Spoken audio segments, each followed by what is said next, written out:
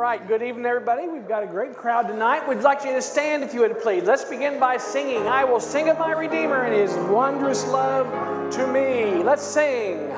I will sing of my Redeemer and His wondrous love to me. On the cruel cross He suffered, from the curse to set me free. Sing, oh sing of my Redeemer, with His blood He purchased me. On the cross He sealed my pardon, paid the debt and made me free. I will praise my dear Redeemer, His triumphant power I'll tell, how the victory He giveth over sin and death and hell. Sing, oh sing of my Redeemer, with His blood He purchased me. On the cross He sealed my pardon, paid the debt and made me free. I will sing of my Redeemer and His heavenly love for me. He from death to life hath brought me, Son of God, with Him to be. Sing, oh sing of my Redeemer, with His blood He purchased me. On the cross He sealed my pardon, paid the debt and made me free. Well, thank you, Pat. Appreciate the good singing tonight. Welcome to Bible Baptist. We have a number of guests with us, and we want to welcome them. Dr. and Mrs. John Huffman, welcome back to Bible Baptist. You were with us Sunday morning. A joy to have you back on Wednesday night. Are you moving back from North Carolina? Oh, no, I don't want to get any rumors started here. That's great. Hey. I don't want to move. Well, listen, no, we understand. Good to see you both. Good to have Karen, your mom and dad, with us as well. We welcome the Huffmans and your parents. Then, Tim, you've got your mom and dad here. I had them coming out of Pennsylvania, and they clarified, no, they're coming out of Arkansas. And I thought maybe they're going to move here as well. But, hey, we welcome you folks. It's always a joy to have you in the service. Then, we're so pleased tonight to have as our special speaker, Brother Bill Patterson. He was telling me tonight, before we prayed together, that this ministry has supported them, our local church, for right at 20 years. And what a great testimony of God's people for many, many years, long before I was ever the pastor here. And I found out he was going to be in the area. He reached out to me. He was coming to town to take care of some things. And I said, hey, he said, I'm going to be in church Wednesday night. And I thought, hey, we can't have Bill Patterson here without having him preach. I want to say he is a gifted linguist. And God has given him a wonderful ministry to go to foreign lands, literally, and to take their language and to translate it, translate the Word of God into their native tongue. And so you're in store for a great blessing. Now, I was talking to him just before the service, and he said to me, hey, if you ever have the opportunity to greet Dr. Del Johnson, I want you to be sure and do that for me. And I said, hey, I not only will do it, but I can have his son do it for you. Hey, we're so pleased to have Ben and Jill and yeah, Lucas, good to say, good. You're 5, right? Yeah, that is good. And your new little brother as well. And they're down visiting his mom and dad who live in White House, and we're just so pleased to have all of them. We're looking forward to a wonderful evening tonight. We appreciate those who are joining us by means of the live stream. I got just a number of things to tell you that we're excited about. The building's almost done with the painting, and we'll be saying a little bit more about that. But we're going to open with a word of prayer, and Brother Aaron Snotterly, will you come tonight and lead us in prayer as we begin? Let's pray. Dear Heavenly Father, we come to you today, and Lord, we thank you for saving us and for another opportunity to be in church. We thank you for all the exciting things that are happening here in Hendersonville, Tennessee. And Lord, we pray that you would bless our Camp Crusaders. We pray for our Vacation Bible School coming up. And Lord, we just pray that you would use it to bring many children to you. And Lord, as you suffered them, may we suffer them as well. And so, Lord, we pray that they would have their eyes turned upon Jesus at an early age and live for you with all of their hearts and lives. Lord, we thank you for the visitors here today and for the church members who are faithful as always. Lord, please bless us through the singing and the preaching of your word. May your name be glorified. In Jesus' name, amen. Let's continue singing. In Christ alone my hope is found, my light, my strength, my song. Let's sing. In Christ alone my hope is found. He is my light, my strength, my song. His cornerstone is solid ground, firm through the fiercest drought and storm. What heights of love, what depths of peace, when fears are stilled, when striving cease. My comforter, my all in all, here in the love of Christ I stand.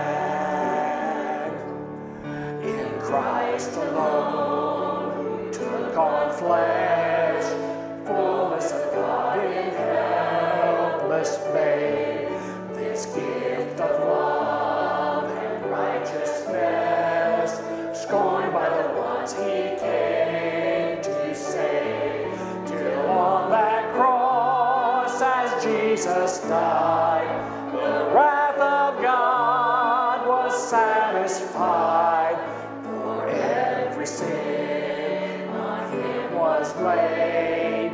Here in the death of Christ I live. There in the ground his body lay, light of the world by darkness slain, then bursting forth in glorious day, up from the grave he rose again, and as he stands in victory, Satan's curse has lost its grip on me, for I am his and he is mine, bought with the precious blood of Christ. No guilt in life, no fear in death, this is the power of Christ in me, from life's first cry to final breath, Jesus commands my destiny. No power of hell, no scheme of man can ever pluck me from his hand, till he returns or calls me home. Here in the power of Christ I'll stand, till he returns or calls me home. Here in the power of Christ I'll stand. You may be seated. We are excited about this coming Sunday, God and Country Sunday at Bible Baptist. Now, I need to tell you, we've been working on getting some people to come who are involved in the political scene. Aaron has helped me greatly. Aaron Snodderly has reached out through his contacts in the state and has been in contact with William Lamberth, who is I'm going to let you explain exactly here. He's the House Majority Leader. And you're saying one of the most influential politicians in the state of Tennessee. Yes, sir. Yes, and he's agreed to come.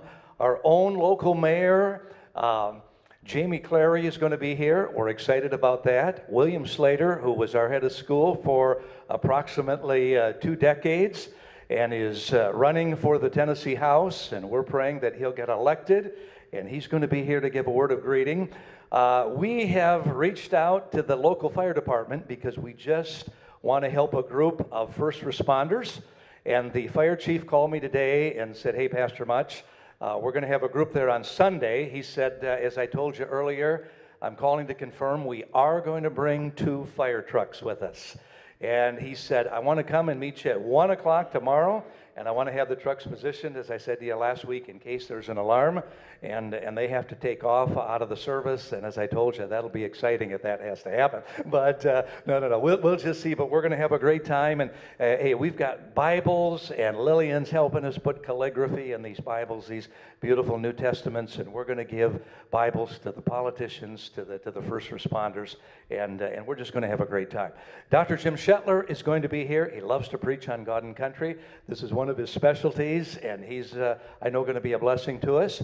And then Jarrett Grubbs is coming. He's going to be doing a number of things, actually bringing his own sound guy along to run his soundtracks, and he's going to be our special music for the morning. And then we're going to have a picnic afterwards. So Publix fried chicken, you ladies will be providing all the beverages, including sweet tea. You know, as I told you, I was just in Chicago, and they're serving tea, and I'm like, man, this isn't Southern tea.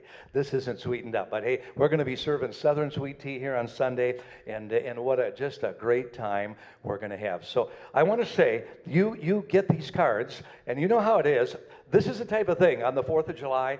People say, hey, I'm not sure we're going to go do the fireworks. Then you know what, honey, you want to do the fireworks? Let's go. They all jump in the car and go off and do the fireworks. So you know what you need to do? You need to pass these cards out. Everywhere we're going, we're passing these cards out. We've got quite a presence on Facebook as we're inviting people. And you'd be surprised. You give this to people, put it in people's hands, and you may be just surprised at how many people will come and be with us Sunday morning, hear the gospel, and we'll see how the Lord's going to work in wonderful ways. Now, we're getting ready for VBS, and I know what you're thinking. We don't have many of these left. I appreciate the great response of you taking these yard signs, and as I said, put them not parallel to the house, but perpendicular to the house so people can see them on both sides. But hey, some of you have said, Pastor, we took them home, but we can't get them in the ground. And I asked the guys to go out and put the interns put the flags out along the roads today. They came back and said, hey, Pastor, can't do it. The ground's like concrete. I said, hey, go talk to Papa John, get a long screwdriver, get a hammer, drive a hole in the ground, and then get water, pour water on it, and get the flags installed. So as you drove in tonight, you see the beautiful flags. So hey, you can do the same thing. Fortunately, we don't have many of these left. All we have left are those that are by the door tonight. Appreciate all those people who picked them up. But if you've not yet picked one up for VBS and put it in your yard to advertise, be sure to do so. Okay, take your prayer list if you would. Praises, we're rejoicing that another student was saved in Camp Crusader. RJ reported to me that means 9 that we've had saved so far. I called Clay and said, hey, how are you doing down at the ranch with the kiddos? And he said, hey, we're doing great. And he said, pray that the kids in our cabin will all come to know the Lord as personal Savior. And one of the children in our group, not a member of our church, but one of the kids who was invited and went with our group, he texted me back after the fact and said, hey, he just has received the Lord as personal Savior. And so, hey, we rejoice in that praise tonight. We want to pray for Neil Taylor and his family. Neil has been pretty much out of pocket, trying to be certain that he did not take COVID home to his mother. And now she has gotten sick and passed away. I believe she was 90. God gave her a good long life. The visitation tomorrow is from 10 to 1 at Cole and Garrett Funeral Home. I know many of you work, but as a pastor, I always appreciate seeing those of our church members who can come by at these times in the hour of grief and be a consolation to Neil. Neil loves our church, and now that she's passed, we'll be seeing more of him back here, and we've missed him. The funeral is tomorrow at 2 o'clock at Madison Creek Baptist Church. So just take note of the fact that the visitation and the funeral and then the committal are in 3 different locations, which is all very unique. We want to pray for Elise Applegate. She's just been proceeding so very, very nicely. They're having good meetings on the road, the Applegates are, and she is scheduled to have surgery on both of her feet tomorrow at Shriners Hospital in Missouri. They are very optimistic about it. I was talking to Nick and Nona about it today at lunch in the cafeteria, and they're just really expecting a great outcome. And we're so grateful for Shriners Hospital and for their involvement in the Applegate family all along. We want to pray tonight for Candace Johnson. She's the mother of Ben Howell's college friend. Candace has stage 4 pancreatic cancer, and of course you know Any type of cancer is serious, but particularly cancer of the pancreas. By the way, let me just mention to a couple men here, I'm going to ask Patrick if he'll come and pray. We have one of our interns in here tonight, if he'll be one of the men to pray. And then also Tim Anschutz, if you'd come and pray.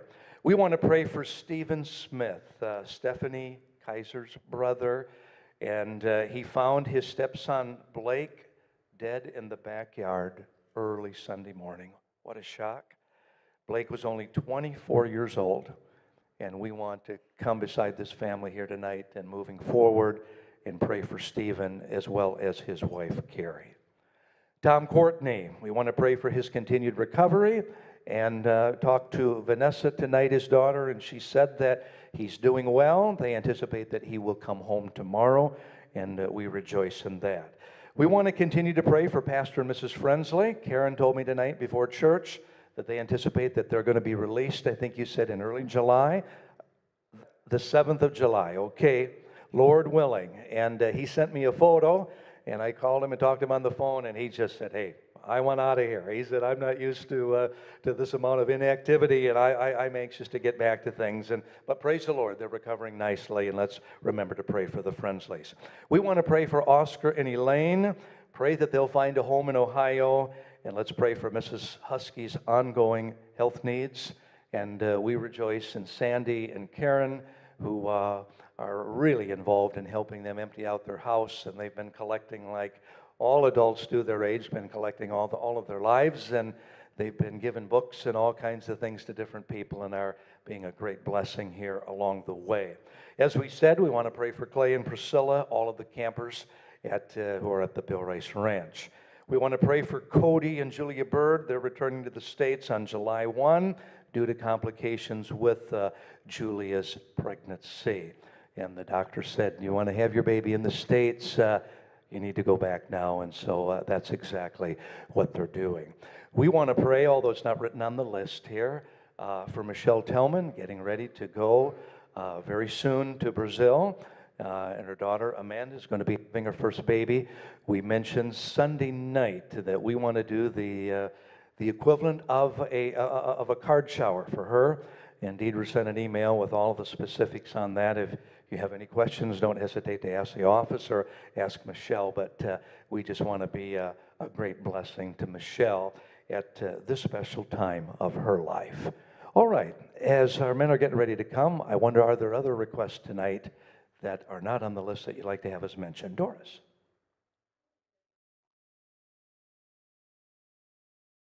Yes.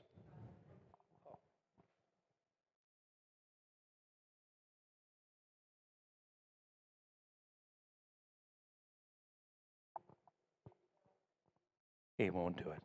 Okay. Doris, what is your son-in-law's name? Okay, let's pray for Ray as a diagnosis here with prostate cancer and really needs a diagnosis of a doctor, and let's pray that he'll go and get that diagnosis. Thank you, Doris. Yes. Yeah, Joe Demmer's having surgery early tomorrow morning to remove his gallbladder at the hospital in Gallatin. We'll pray for Joe. Thank you. Yes. Okay, Alex requesting prayer for his mother. Okay. Okay, for neuropathy. Neuropathy. There we go. Yeah, all right. We'll pray for that. Thank you. Alex, great to have you back. Yeah, we've missed you. Good, good. All right. Anyone else? Okay, yeah, Aaron.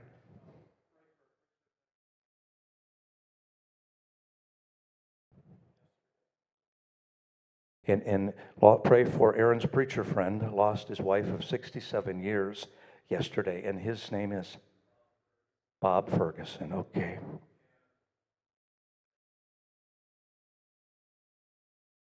Okay, yeah. Okay, pray for the election. The deadline to vote to register is Tuesday, and the voting will begin in 3 weeks. Okay, Aaron, thank you. How many join me? I've got an unspoken request tonight. How many would join me in saying, hey, Pastor, I've got an unspoken too? Look around your brothers and sisters in Christ here. All right, we'll remember the many unspoken requests. All right, Patrick, will you come lead us off tonight? Tim, you can come at the same time. And I'm going to remind both of you men, if you'll be sure to hold the mic up close here, then we'll be able to hear in the auditorium, and they'll be sure to hear you on the live stream. And as I say every week, as you pray, men pray audibly, we'll come alongside them praying in our hearts. Let's pray together. Heavenly Father, as we come before you, Lord, we pray for Brother Neil Taylor and his family and the recent passing of his mother. We just pray that as they come through this time of grieving, Lord, just give them strength and give them peace in their hearts, Lord. We also pray for Elise Applegate as she's got an upcoming surgery on her feet. Lord, just give her the ability, just recovery, but the doctors the ability to be able to just do the surgery properly and her to come out without any unforeseen issues, Lord. We also pray for Candace Johnson as a friend of Ben Howell's college friend, her mother. She has stage 4 cancer, Lord. I know that is a very tough thing to hear, and it is, as you are the great physician, Lord. If you foresee her to be healed, you do that, Lord. But as the family prepares for that foreseen end, Lord, just give them peace and a good time with her as they have those last moments, Lord. We also pray for Michelle Tellman as she's going to be leaving to be with Amanda. She's having her baby, Lord. All of that and the travels, and then also Amanda and just in the birth of the baby, Lord. Everything just goes smoothly and without any issues, Lord. We also pray for Miss Doris as her son-in-law, Ray Rippey. He has cancer. Just give him maybe the eyes to open to see that there's some things that they can do to rectify those issues there and help him to be able to be healed from that, Lord, as well. We also pray for Brother Joe as he has surgery tomorrow. Just give the doctors grace and the ability to perform the operation correctly as well, Lord. We also pray for Alex as his mother has neuropathy. I know that is a very strenuous disease and problem, Lord. Just help her to be able to be healed. Maybe get some rest and some help with that, Lord. We also pray for Stephen Smith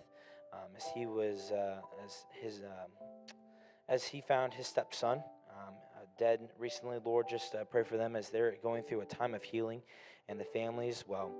We also just want to praise you, Lord, for another child that was saved at Camp Crusader and one that was saved at Bill Rice Ranch, Lord. We praise you for your work in those kids' lives. Allow them to be able to now to be discipled and to be able to choose a life that is for you, Lord. We thank you for what you've given to us and what you've done for us. In Jesus' name. Lord, I just want to thank you for the honor and the privilege to come before you today, God. Thank you that I can call you my Father. And God, I'm thankful that you call me your son. Lord, I'm thankful for this church. So many things that you do for us, God. We're so undeserving, Lord. As we come to you today in prayer, God, there's so many needs. Your children are hurting, Father. The world seems to be spinning out of control. But God, we know that you are still in charge. You're still on the throne, Lord. God, I pray that you be with each and every unspoken request here, whether hands were raised or where they weren't. And God, I know that throughout this earth, there are children of yours that are hurting, God. And I just pray that you just put your hand on us, God. Watch over us. Take care of us. Meet these needs, Lord. Help us to turn back to you. God, I thank you once again for Tom Courtney and the surgery that seemed to go well, Lord, as he recovers in the hospital. Father, I pray that you be with him as he continues to recover. God, I pray that you take any pain away from him that he's got. And Lord, I just pray that you'd bring him home safely, help him get back to a normal life, God. And we know that you can do that. God, I pray for the Huskies. Lord, you know we love them, Father. I hate to see him go, Lord.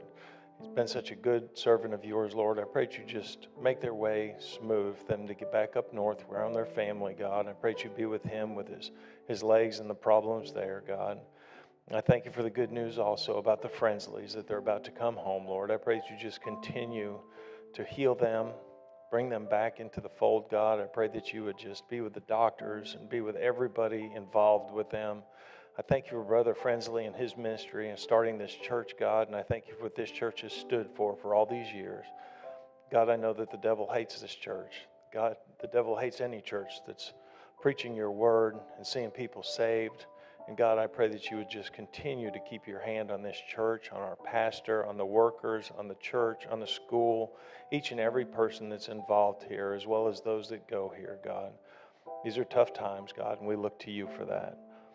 God, I prayed you'd be with Clay and Priscilla as they're with the young children at the Bill Rice Ranch, God. I thank you that one of those young people has already professed his faith in Christ. God, I pray you be with the rest of them, not just our group, Lord, all those kids, God. I would pray that they'd get that foundation, God, that they need, and that their eyes and their hearts would be open so that they could see their need for Christ, God. I thank you for young people that are able to confess you and profess you and turn their lives over to you at an early age and to live their lives for you and not have to get messed up in this world to do that, God. And I just pray that you would just perform a miracle. Be with the preachers that are there. Be with everything that goes on. And Holy Spirit, I pray that you just take control of that entire camp this week and every week that it's going on. God, I pray for Cody and Julia Bird.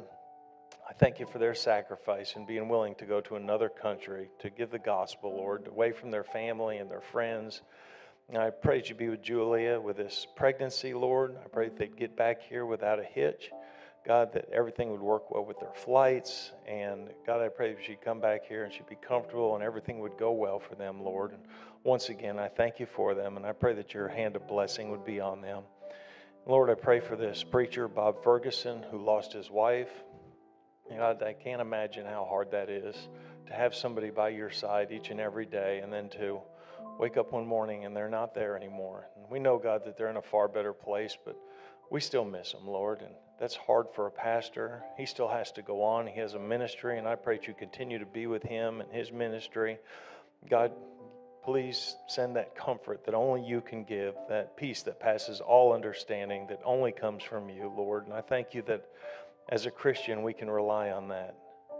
And God, lastly, I pray for the voting and everything that's going on. I want to thank you so much because I know that this church prayed for the overturning of Roe v. Wade, and I thank you, God, that that happened. And God, I pray that you just be with the voting and everything that goes on. This world seems to be in a mess, and it seems to be getting worse. But God, if your people, which are called by your name, will turn from their wicked ways and acknowledge you, God, I know that you can do something. I know that you still have something left for us. And I know there's something for us to do. And God, I pray that it would start with us here in the house of God.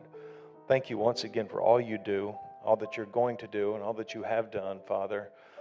We owe everything to you, Lord. Help us to want to serve you more and more each and every day. Thank you once again. I pray that you be the preaching tonight, be with each and every person that's here. Holy Spirit, I pray that you just walk among these aisles and open our hearts so that we can hear from you, because that's what we desperately need. In Jesus' name, amen.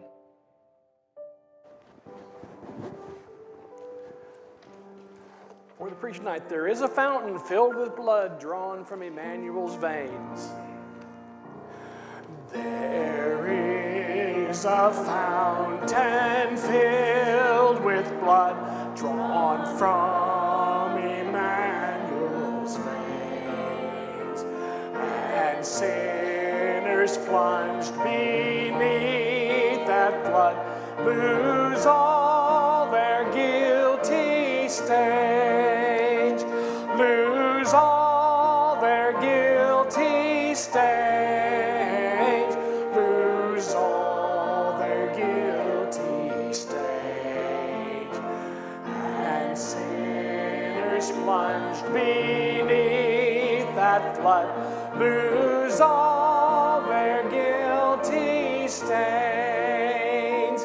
The dying thief rejoiced to see that fountain in his day, and there may I, though vile as he, wash all my sins away, wash all my sins away, wash all my sins away, and there may I, though vile as he, wash all my sins away.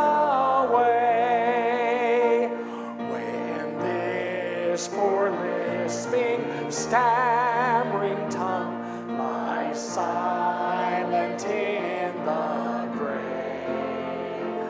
Then in a nobler, sweeter song, I'll sing thy power to save. I'll sing thy power to save.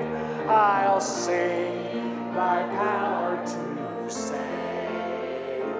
Then in a nobler, sweeter song, I'll sing thy power to save.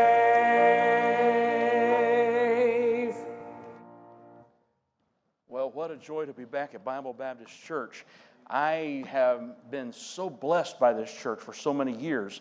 For those of you who have never met me before, I am a missionary. I'm a third-generation missionary, and many of my family members are supported by your church. Some of you know Zach Gibson, who is one of the interns here. His parents, John and Joy Gibson, at the Shalom Baptist Church in Queens, New York City, working with Jewish people, are supported by this church. We've been supported by this church for about 20 years, if I'm not mistaken, and this church has also supported my parents. And so we are very, very grateful to the Lord for the ministry of this church. Brother Tony Applegate, who is out of this church, I remember when he was leaving to go to Uganda the first time. That was very exciting.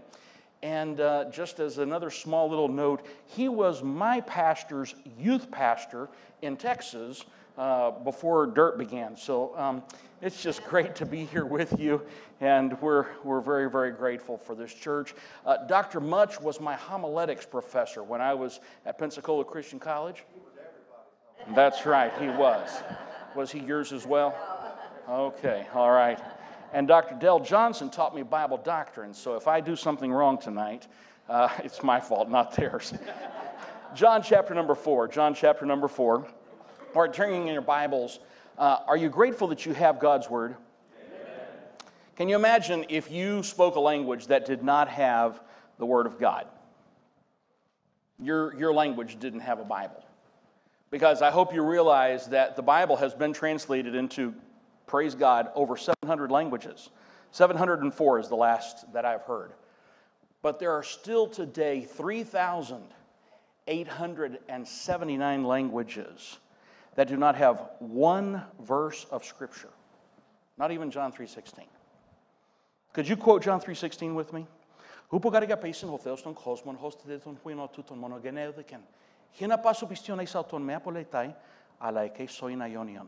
I didn't hear anyone saying it with me tonight. That was in Greek. In Hebrew,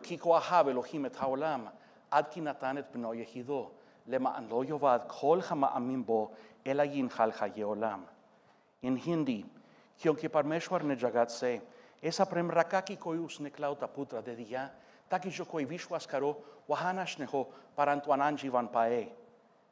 the Lord led us to Mongolia. We translated the New Testament already into Mongolian. We're working on the Old Testament from the original languages into the Mongolian language for the first time in history. In Mongolian, that verse says,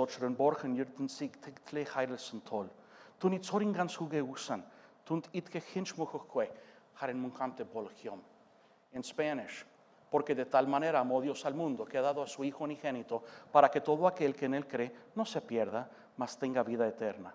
But say it with me in English, okay? For God so loved the world that he gave his only begotten Son, that whosoever believeth in him should not perish, but have everlasting life. Do you think God cares about people who don't speak English and who live in faraway places, places that to us almost seem reprehensible and dirty and filthy and undesirable? Well, with that in mind, we're going to look at such a place. In John chapter number 4, I'd like to draw your attention to verse number 4, where the Bible says, and he must needs go through Samaria. Then cometh he to a city of Samaria, which is called Sychar, near to the parcel of ground that Jacob gave to his son Joseph. Now, Jacob's well was there. Jesus, therefore, being wearied with his journey, sat thus on the well. And it was about the 6th hour. There cometh a woman of Samaria to draw water. Jesus saith unto her, Give me to drink, for his disciples were gone away into the city to buy meat.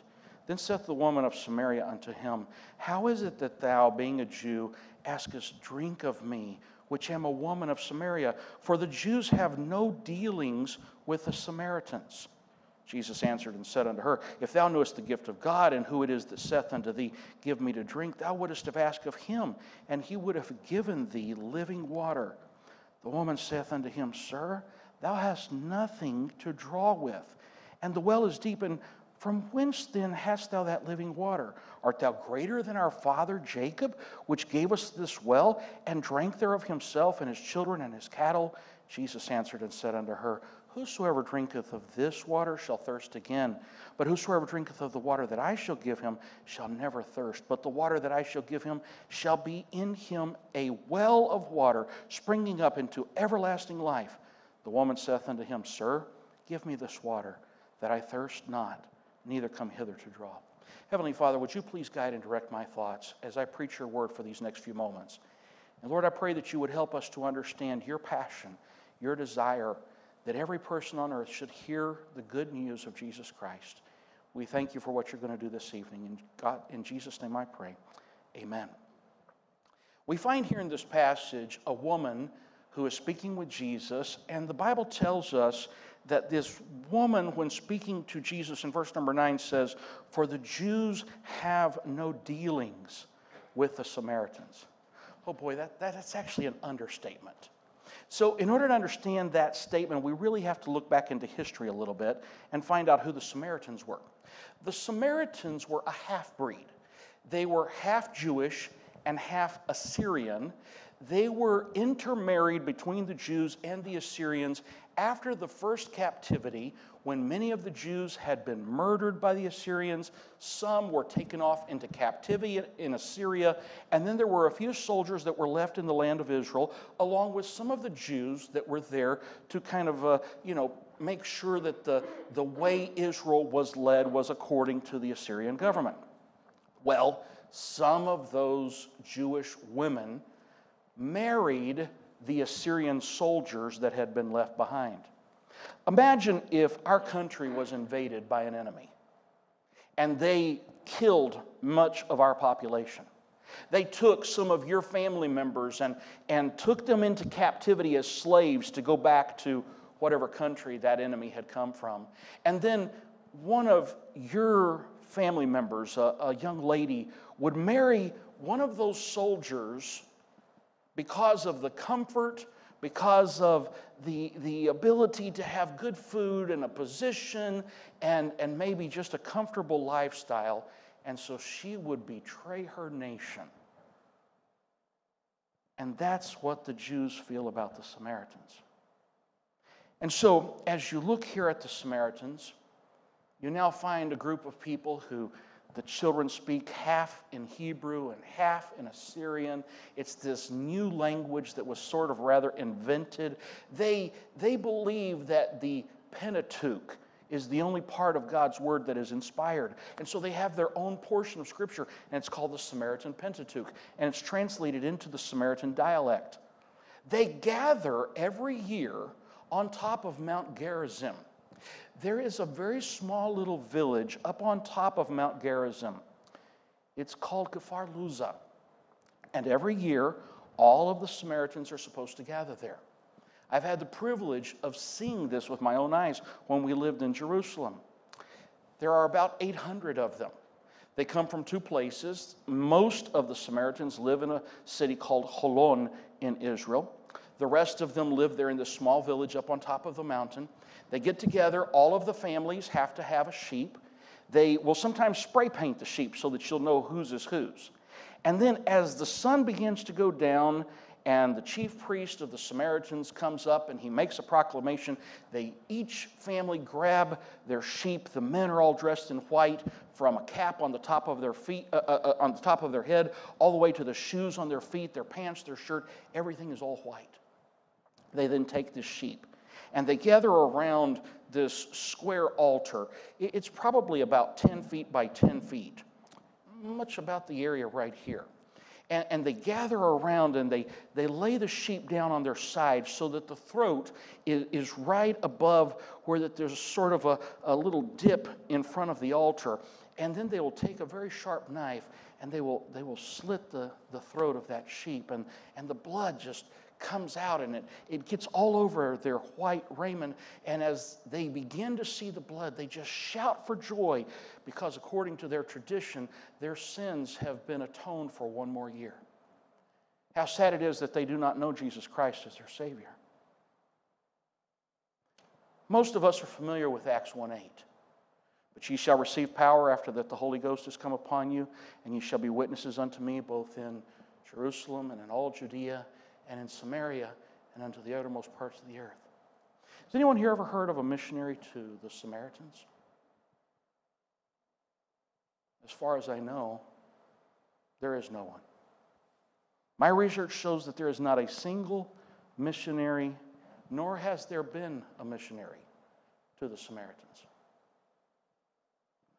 This group of people are very, very clannish. They don't want outsiders. Frankly, they would prefer us to forget about them. And yet, we find in Scripture in John 4:4, and he must needs go through Samaria.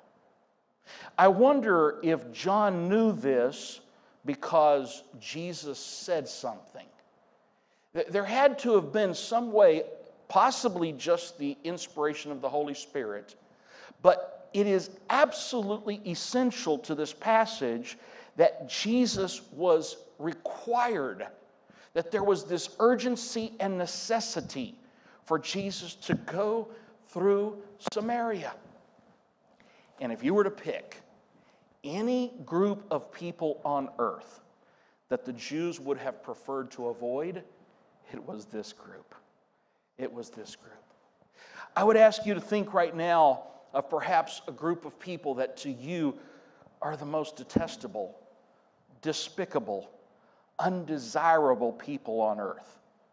You might think of some warriors, maybe in the Taliban, perhaps whose goal in life is to see the destruction of our nation.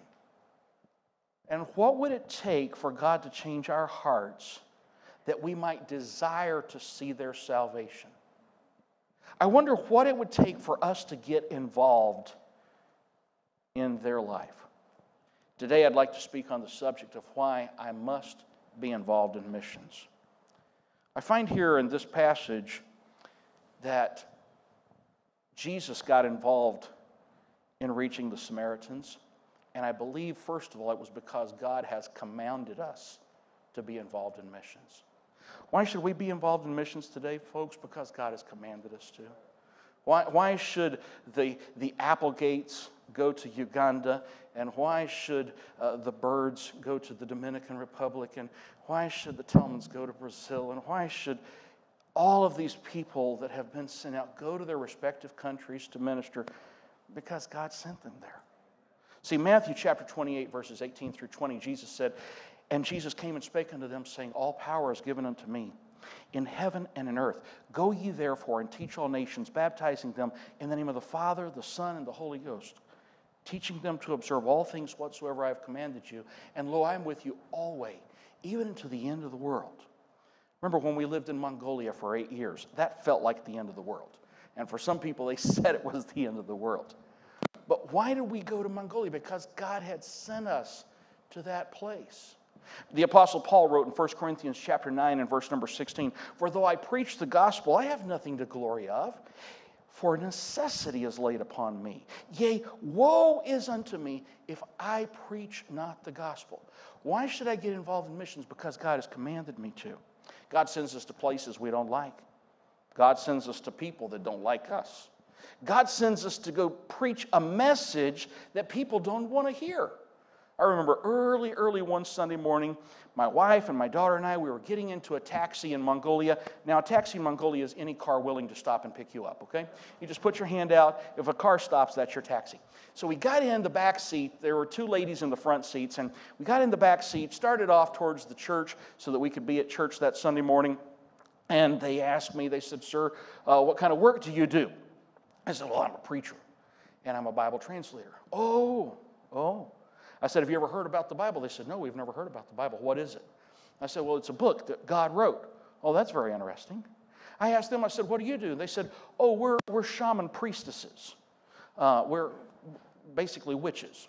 And we're going to this restaurant, and we're going to perform this ritual to get rid of all the demons. I thought that was very interesting, Satan casting out the devil. So they're on their way, and they said, and all that stuff in the back seat, those are for some of our potions. And they had all kinds of herbs and weird stuff and face masks, and it was amazing. And I thought, Pastor Much, I bet they've never heard the gospel before. And they hadn't. They didn't even know what the Bible was. And so over the next few moments, as they drove us into the city, I told them what the Bible teaches about salvation. And they kept saying, we've never heard this before. This is very strange. You see, God sends us because they need to hear. And God has commanded us to be involved. Secondly, God is worthy we should get involved. I want you to notice one verse. I'm not going to take the time to read the entire passage. But after Jesus and this woman began to speak back and forth, and then the disciples come back, and they're seeing Jesus speak to the woman, and then all of a sudden the woman just leaves. Notice what it says in verse number 28. The woman then left her water pot and went her way into the city and saith unto the men. And so she recognizes, because she's talking with Jesus, and she says, well, I know that when Messiah comes, that, he will, tell us all these things. And he says, I am that person. And she suddenly has her eyes open. She recognizes who Jesus is. And because she recognized who Jesus is, she leaves her water pot and she rushes into the city to go tell people, you've got to come see this guy. This is incredible.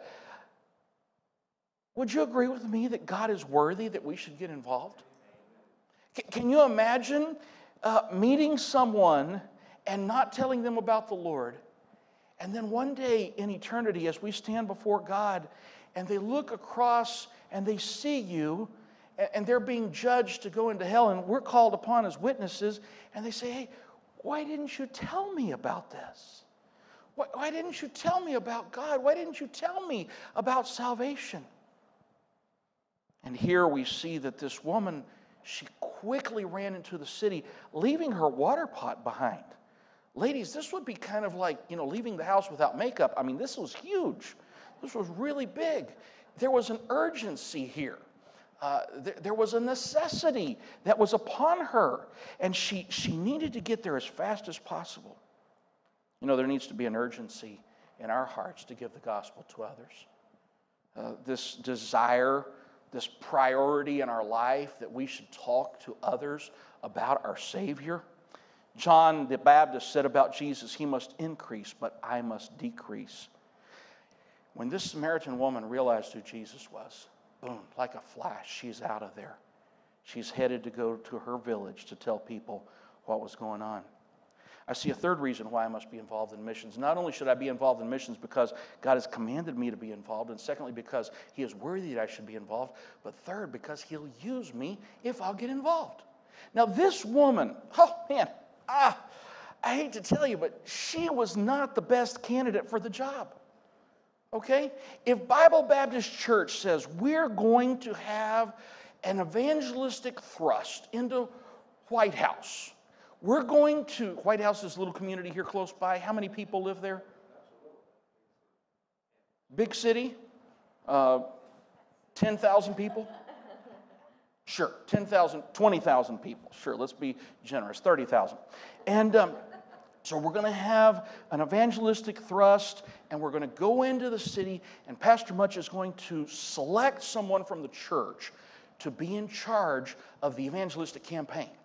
And so he chooses someone who has been married 5 times and is currently living with a man that she's not married to. Is that who you would choose, Pastor Much? No. Did you realize that this woman who got used of God in a great way is not someone we would have chosen? I mean, when she tells Jesus, I don't have a husband, and he says, well, you're right in a way. You've had 5 husbands, and you're currently living with a man that you're not married to. Wow. And yet she goes into the city. You know what I learned here about this? God is looking for people who are willing. Sometimes the best trained people aren't willing. But the least likely people, those are the ones that are willing. Isn't it amazing that even like God and Country Day, okay? There might be someone here that you would say, boy, that's the least likely person in the church. And they bring like 10 people on Sunday and you just go, whoa, where'd that come from? You know, someone totally unexpected. And God uses them in a great way. Here's why. God uses us if we'll just get involved. If we'll just get involved. See, the verse that I mentioned a while ago, Acts 1:8, we will receive power. And the Holy Ghost will come upon us. And we will be witnesses. But there's one thing. It's as we go.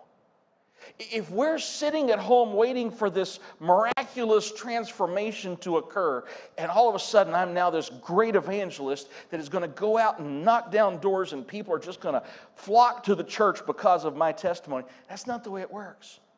This woman went and she had a bad testimony, and she probably may have had a few people say, oh, why should we listen to you? And yet she was insistent.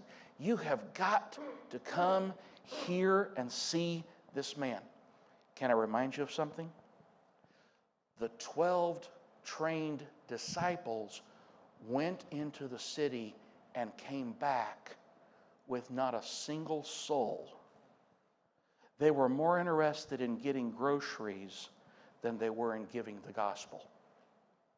And I'm afraid we're sometimes the same way. So what do you mean, Brother Bill? Oh, I don't want to step on your toes, but can I step on my own toes for a minute?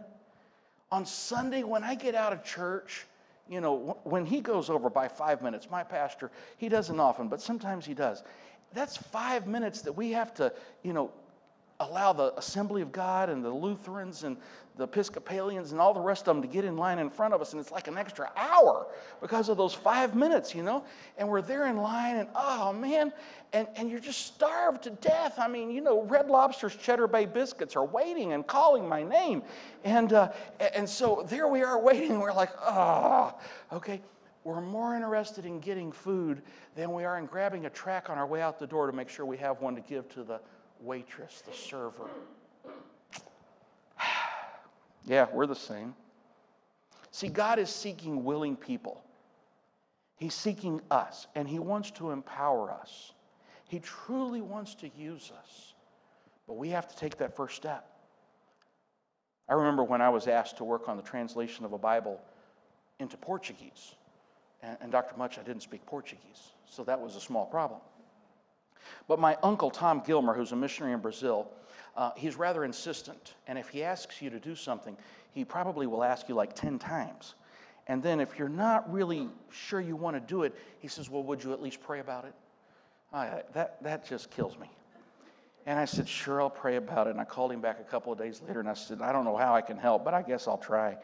Well, I worked from 1997 to 2011 on a translation of the Bible into Portuguese. I was their textual consultant. I learned a lot of Portuguese along the way, too, by the way. I now go to Brazil and I preach without a translator. That's kind of fun. And I've never taken one day of Portuguese classes, so to God be the glory. But as we began to work on this, and as I began to get involved and spent time, my free time, I guess, working on this translation into Portuguese, God began to do something. He began to use me, and I began to understand things, and I would point things out to the translation team and help them, and we were able to do a really great translation by God's blessing. But God doesn't use people who aren't willing. I could have told my uncle, no, I don't want to be involved in that. I could have walked away, and no one would have blamed me. I mean, I don't speak Portuguese. No one would have blamed me, but God was planning to use me. I wonder how many times God plans to use us, but because we don't get involved, we don't get that blessing. We walk away. We think we're justified. I mean, no one would criticize us for not getting involved, and yet we could have been greatly used of God. But not only was this woman used, and the fourth reason why we should get involved is because God greatly blessed her. I want you to go with me, please, down in our passage here to verse number 39. The Bible says, "And many of the Samaritans of that city believed on him for the saying of the woman, which testified, He told me all that ever I did." And then go down to verse number, let's read verse 40. "So when the Samaritans were come unto him, they besought him that he would tarry with them, and he abode there 2 days, and many more believed because of his own word." Can you imagine the response of the Samaritans here? I mean, they're flocking now to Jesus, and they're believing in him. Can you imagine the 12 disciples? Maybe Andrew and Peter talking to each other, we could have tried to get somebody to come out here. I guess we should have probably done that, huh? John, he's over there always scratching his head. Yeah, we could have gotten involved too, but we didn't. And they lost a blessing. The Bible says in Joshua 1:8, "This book of the law shall not depart out of thy mouth, but thou shalt meditate therein day and night, that thou mayest observe to do according to all that is written therein. For then thou shalt make thy way prosperous, and then thou shalt find good success." It's as we obey God's will and follow God's word that God gives us great success. He blesses us far beyond what we could ever imagine. And that's what happened here with this woman who was the least likely candidate, and yet God blessed her in an amazing way. You may be looking at yourself right now and say, "Brother Bill, but you don't know me. I couldn't be used of God. I'm the least likely person in this church for God to use someone." And God's just looking for someone who's willing. And He's going to bless you. Not just use you, but bless you greatly. That New Testament that I told you about, that we were working on, oh, the Lord is blessed. We've now given out 5,000 New Testaments in Mongolian. In Portuguese, we've given away over 80 million New Testaments. As of now, 8.7 million whole Bibles have been distributed since 2011. I could have said no. I'm so glad I didn't. Can I ask you tonight if God maybe is asking someone here to get involved in telling other people about Him and giving them the gospel, because God wants to use you in an amazing way. He's commanded us to do it. He's worthy that we should do it. He will use us if we'll do it. He will bless us if we'll do it. I think one of the saddest stories that I've ever heard was the story of Kevin Carter. In 1993, some of you will remember a picture that he took. Kevin Carter was a South African photographer. And he took a picture of a child in Sudan who was crawling on mud and dirt, trying to get to a refugee camp. And as this child was crawling along, there was a buzzard behind the child. And the photographer was driving by, and he saw this child and the buzzard behind the child, and he jumped out and he began to take pictures of this situation. And one of those pictures was so powerful, it won a Pulitzer Prize. After this picture came to be so well known, there was an obvious question that people asked. Did you help the kid? Were you able to help the child? And after 3 months of questions, Kevin Carter took his own life. He didn't get involved. All he had done was shoo the buzzard away, but he had no idea.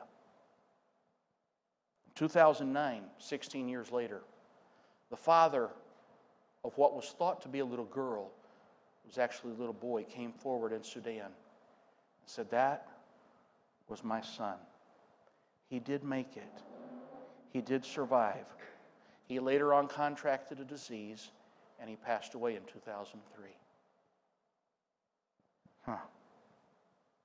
Time after time in the Bible, God records great stories of men who got involved and who God enabled and God blessed. I just wonder if He's waiting to write a new chapter about you. Heavenly Father, thank you, Lord, for your goodness to us. I pray that you would help us to consider our part in serving you. With your heads bowed and eyes closed, no one's looking. Anyone here say, Bill, God's spoken to me tonight, and I know I need to get more involved in serving him. If that's true, would you just raise your hand with mine? I'd like to pray for you. Amen. God bless you. God bless you. God bless you.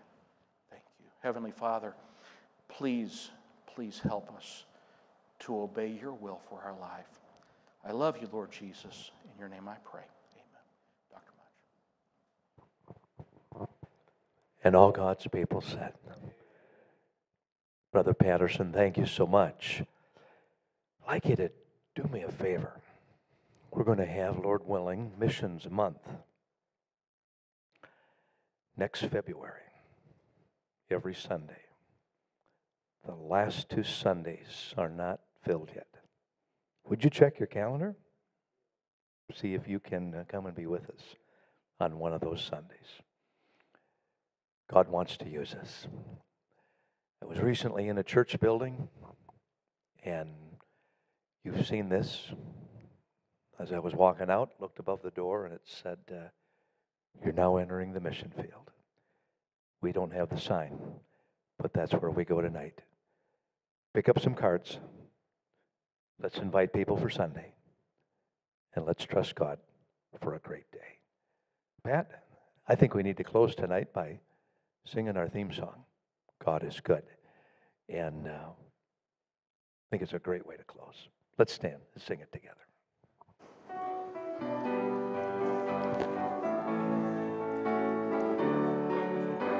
Let's sing.